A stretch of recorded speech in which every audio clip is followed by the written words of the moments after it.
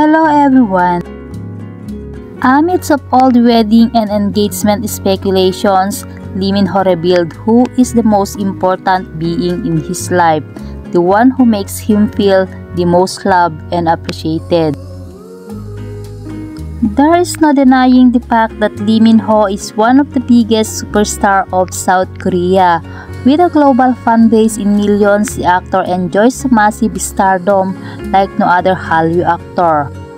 Lee Min-ho is very tight-lipped about his personal affairs. However, recent speculations of his engagement and marriage with his co-star Kim Go-eun became hot topic on social media.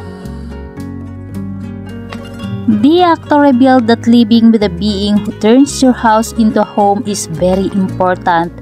The one who urges you to rush back from home into the warmth and makes you feel the most loved and appreciated.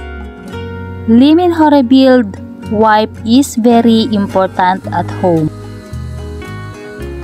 Lee Min-ho is one of the wealthiest actors in South Korea and resides in high-rise luxurious apartment amidst the hustling Seoul.